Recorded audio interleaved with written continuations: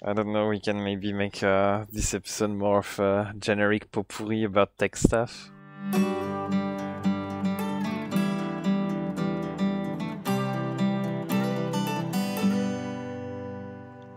This episode is brought to you by the color beige. Tired of everything being yellow, blue, or red? Tired of seeing the same colors everywhere, such as purple, pink, or white? Why not give beige a chance?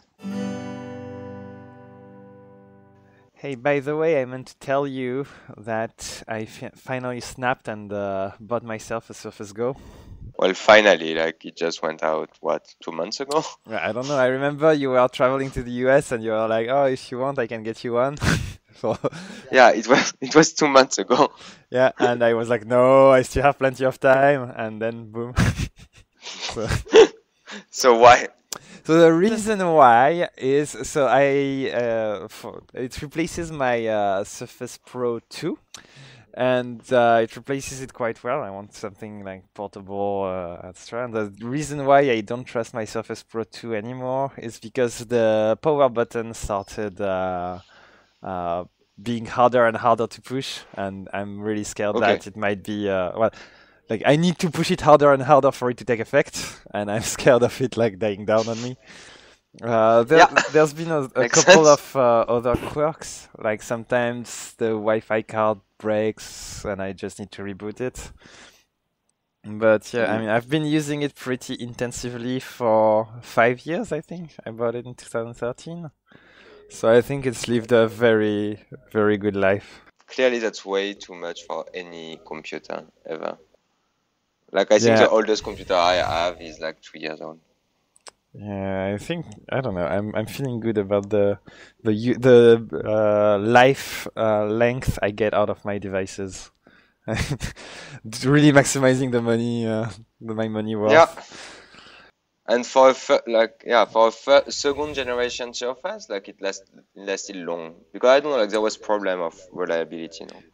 Yeah, the first one was really experimental, so it was a bit shitty. The second one was good. The third one, I think they moved to a different hardware supplier or something like that. They tried new stuff and it didn't really work well. And Yeah. hopefully now they got their shit together again. But yeah, Mm. how many Surface 3 did you try? 4, I think. Oh god, yeah. Like it So was 4, and at the first one I was like, okay, I'm going back to Mac. you can understand my reluctance. Like I know that the Surface Pro 2 works. So Yeah. my plan was always to buy a second-hand Surface Pro 2 after my Surface Pro 2 dies. But the Surface Go seemed too perfect for me. So what's the difference? What's the difference and what do you like about it? So the main difference is it's a bit smaller, which is really really great for on the go. And the life-changing Mm-hmm. difference is USB charging, which means I don't have Mm-hmm. to be worried about my battery when I go in flights or in travels. Uh, What do you mean? It's USB-C, right? It's USB-C charging? yeah, you can charge it with USB-C. But that's the whole reason why I got it. I wouldn't have gotten it other way. No, but wait. Does your power supply is like just a phone power supply, or is it like a... uh, I think we can talk about that for a while, but it turns out that in USB-C USB-C supports a wide range of potential power. So you can charge the Surface Go with the phone charger, Mhm. but obviously the Surface Go, like when you use it at its full capacity, needs more Okay. energy than a phone. But in power saving mode, I think you can at least hold and maybe charge a little bit the battery with a phone charger. Okay, have you tried that, or like do you Yeah, suppose I've that? tried that. I've tried that. Okay. I've spent most of like last week measuring the voltage, the watt power of every charger, and like every phone consumption that I had at work or in my house. So now I'm a bit of an expert in that area. Oh, the poor guy sitting next to you. Why? I don't know, because when someone like charges phone, he's always rumbling through his bag, and like I don't know. It's making Oh, yeah, noise. yeah, yeah, sure. But I'm a decent human being. I arrived earlier than usual at work, so that I do that in the morning, half an hour when nobody's there, Okay, okay, and I'm not disturbing my colleagues. okay. Another big difference between the Surface Go and the Surface Pro 2 is that the weakest point, definitely performance-wise, of the Surface Go is the processor. I think it's like Yeah. I don't remember an Intel. So anyway, it's monocore, and you really feel it. Ooh. I get the feeling you really feel it in Chrome. Okay, so it's underpowered as fuck. So I feel like it struggles more than my Surface Pro 2 from 5 years ago on Chrome. But it runs like Overwatch or StarCraft better, slightly better, which is really nice for such a portable device.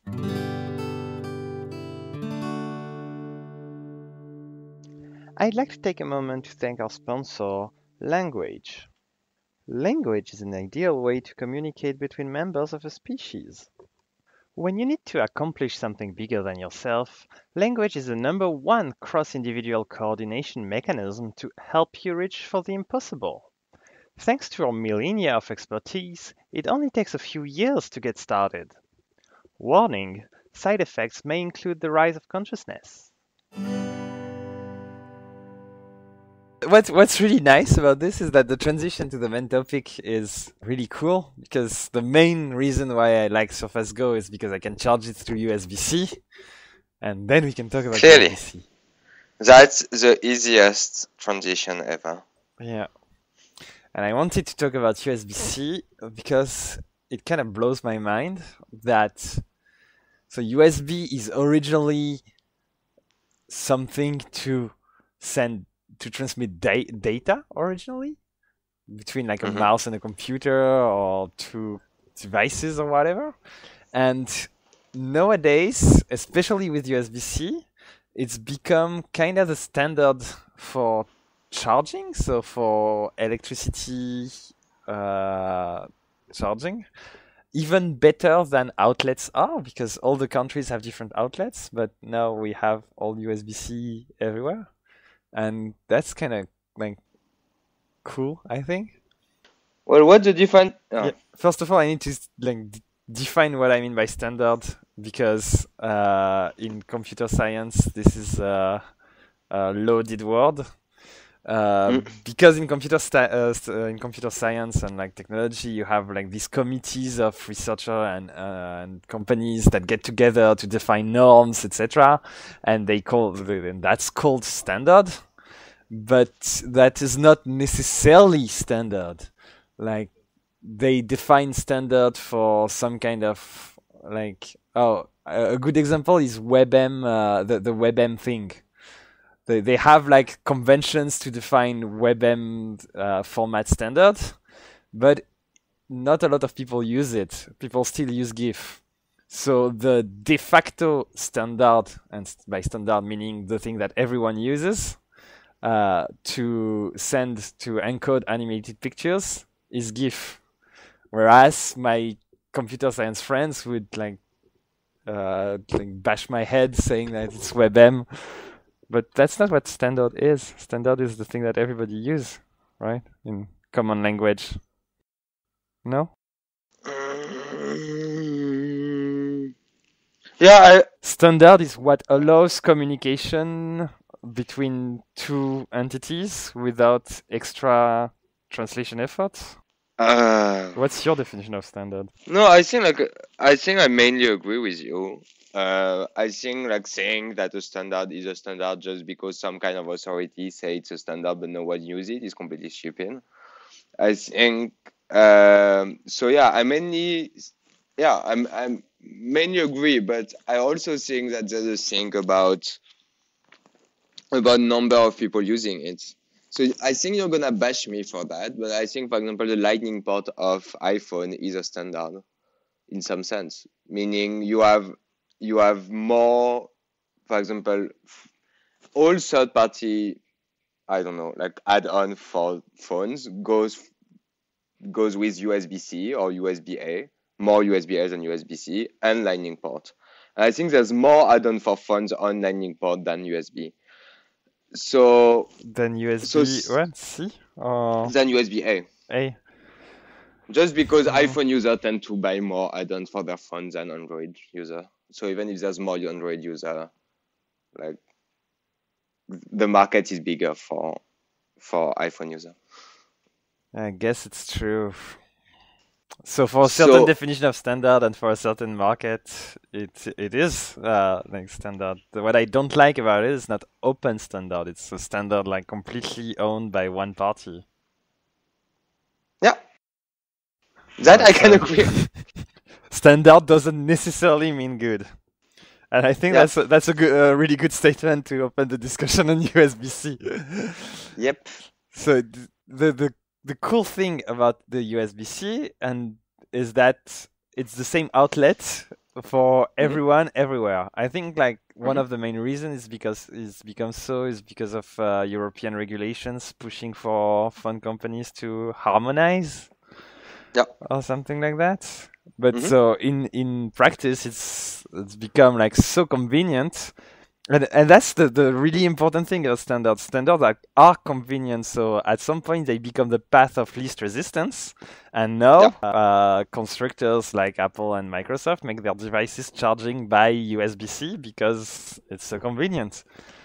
And we have we have this data transfer protocol data transfer outlet that has become the power supply standard in the world. The bad thing about that is that my understanding is that it's loosely defined.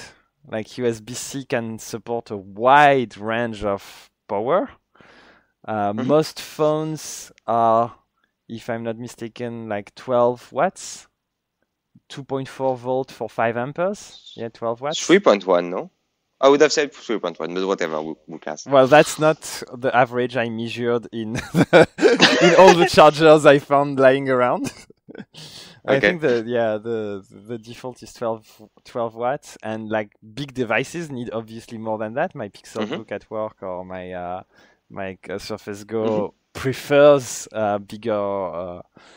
prefer more power, and it's very easy for the consumer to buy the cable, buy the charger, and noticing that hey, actually it's not like the right power for my thing because it looks good, but it's not. And I think So that's the main beef you have with USB-C. so that's my biggest one, but like it's not. Yeah, it's like the basis of my run. Meaning, the first thing is it's the same form for everything, but it can do 10 different things. So yeah, as you say, it can do power supply, it can do data transfer, but it can do also lots of different things. It can also be a HDMI Like cable. what? It can also be a DVI cable. It can also be a Thunderbolt cable. It can also be etc. etc. Is etc. that because And people don't want to make ports on their devices, so there's only one port and you have to fit everything in? no, I'm not saying that. It's just like if you buy, and like it can be all of those without, but it can also not be all of those. So when you buy a USB-C cable, you don't know if it's only a power supply. You don't know if it will handle data. You don't know if it will be a Thunderbolt 3, like a Thunderbolt 3 USB-C. And so now we have like a MacBook, like MacBook Pro have all USB-C with Thunderbolt 3, so you can handle like display. But the thing is, USB-C without Thunderbolt 3 can also handle display, but only HDMI display, not 4K display, I think. Like, it's only Thunderbolt. And like, even I don't know, but I follow the news every day. And so that's one of the worst thing about that cable. And the second worst thing is okay, it's the same cable for all of these things, and it's not written on it. So, okay, it can be the same form, like who cares? Like, okay, that's practical. If you have all the best cable, like it's all Thunderbolt 3, all data, all charging. Who has that But kind of money? but like, exactly, like the cable costs 40 euros or $40. And So you, even then, you can't really do that because you want probably like a long cable for your travels or something. And if you want a long cable that does display, it's like super expensive. So you probably want to have your short cable that does that does display, and your long cable that does charging in an airport.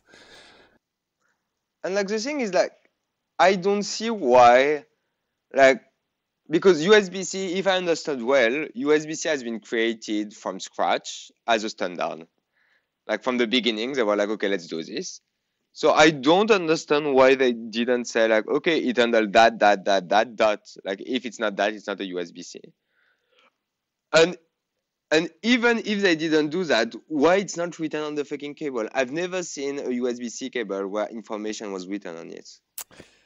Like So just put the information on it, like print it. I That can would solve the yeah, problem. I can actually answer part of these questions Okay. because that is like typical stuff you see as software engineer. Is when you start a new system, when you start programming a new system, you start thinking about all the stuff it could do, and you want Mm-hmm. your new system. Basically, when you start doing a new system from scratch, you know that the system you had before is not enough currently, and you don't want to Mm-hmm. be in that situation back in 2 years of time. So Okay. that's the symptom called premature optimization, or YAGNA. You ain't gonna need that, which is a design fallacy, kinda. That when you design a system, you want to make it like super flexible for all kind of use cases in the future that you may need, to avoid having to restart from scratch. But the downside is you become like you invest a lot of effort in making something that may never be used, and you're shooting all your arrows in like all the different directions very loosely, and you end up with something that could do all that. I think the reason why Okay. they ended up like that is because they wanted to reduce the number of ports on devices. And so they're saying like, well, but we need one port that can do everything. But like, uh, I don't mind having one pod that do everything. Like I would love to have one pod that do everything. But first, like apparently they can't fucking do that without it being like costing $40. And secondly, apparently like no one can agree to implement that everywhere. Meaning right now, like nothing is compatible with USB-C. So it's kind of okay for, I don't know, Microsoft or Mac to go out with their product saying, oh, we're only USB-C future. But like right now, it just doesn't work. Someone has to lead the charge. For if nothing more, the electricity part, the charging, I think works with like everything. But USB-A was doing that well as well. Like we didn't Well, need a new port USB-A for is that. very limited in power. Or is it? Yeah, they can't. I don't think they can handle more than 20 watts or something. You can't really charge a Surface Go with that. But I don't remember exactly. Okay, so a lightning port would have been enough. Yeah. So I guess it's like a lot of good intentions gone wrong, like a clickbait video on YouTube.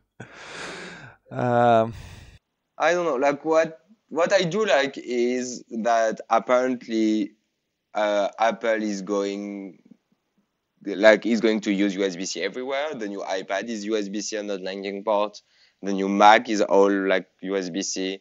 And I kind of like knowing that everything that you will buy will be compatible for everything Apple and for everything Microsoft and for everything Android. So that is kind of I nice. mean, yeah, maybe we're just in a tough transition period, but No, it seems more expensive to make cables that can do video well. So maybe the price will drop and we can have all cables be good cables. But no. if we can't do that, there'll still like be two levels of cables at least, and it's still gonna be messy. And even if you print it on the cable, which they really should do, and why don't they do that? I don't know. Laws are hard. Well, maybe it's more like languages, like they want international stuff. Like Thunderbolt is a wait. Thunderbolt is a standard. Voltage is a standard. And what else can it do? I think the other thing is always in the cable. Like it's standard across all USB-C cable. So they can just put the voltage and Thunderbolt 3 or not. And that would be enough, I think. Yeah, but so that would be enough for us, but would it be like ideal? Would it be enough for like the average consumer? Would it be ideal for my mom that when she goes to the store and she doesn't know anything about tech, that she doesn't get like scammed because she bought the wrong cable or wrong charger? I don't think we with such a complex system that tries to do everything, I'm not sure we can end up in a situation where it's like consumer friendly. Yeah, so that's why it's a bullshit cable. I'm sorry, but like if every consumer can't understand your cable, like your cable is not good. Like it's a fucking cable. Like what does that mean for humanity if like humanity can't understand their own cable?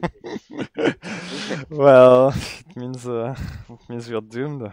But you know my opinion on that. But one nice thing about you, like I wanted to talk about my nice experience from 2 days ago with USB-C.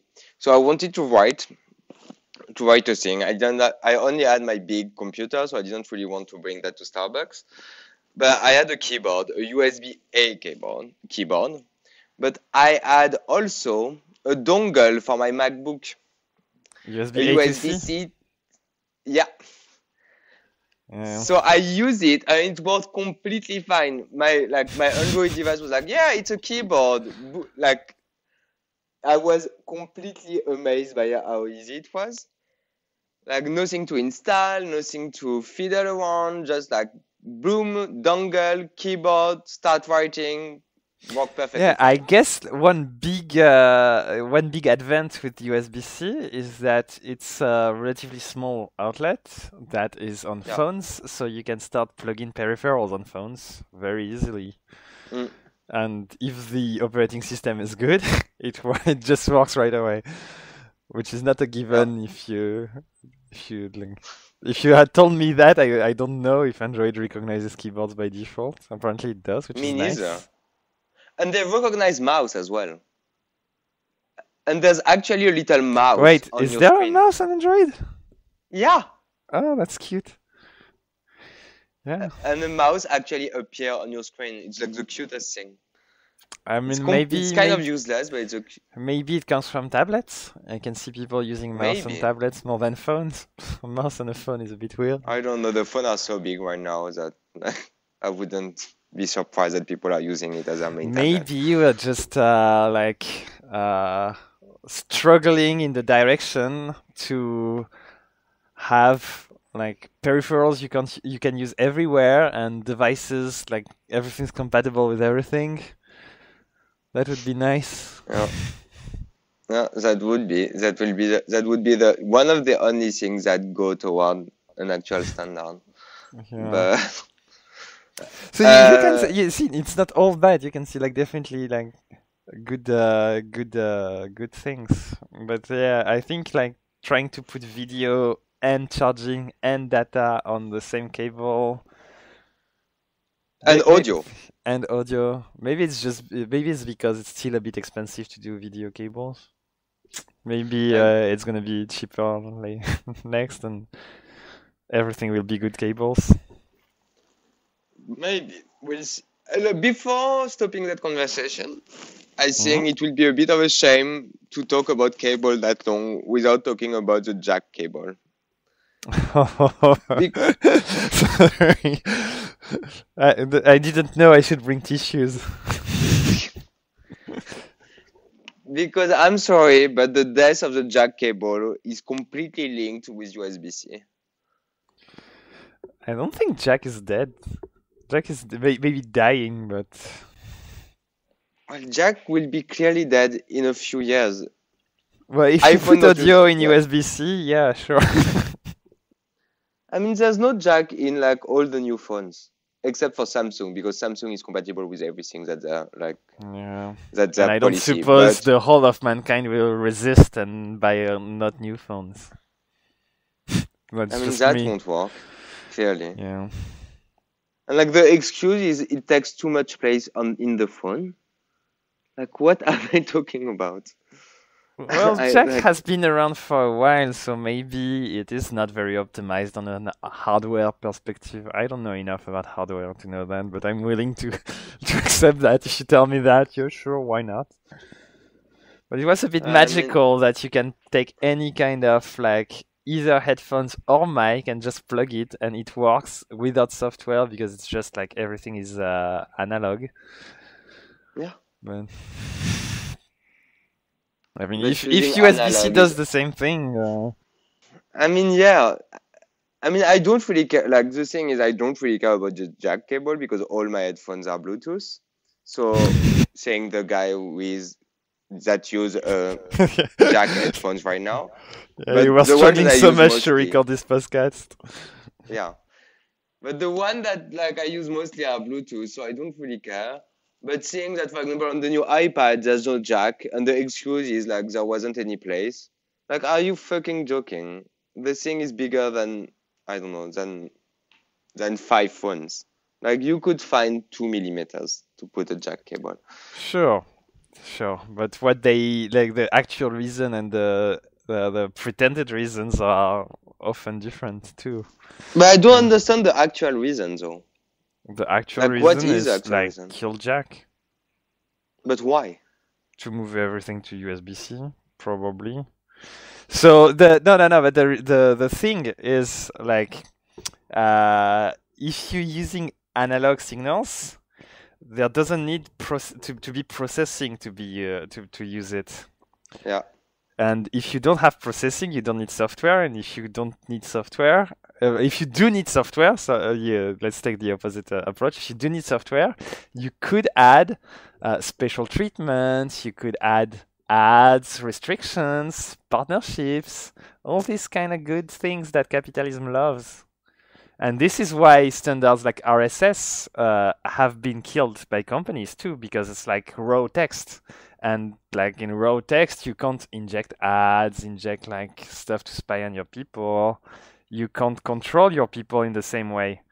Where you have software running to interpret the audio output, you could control it, stop it if you want.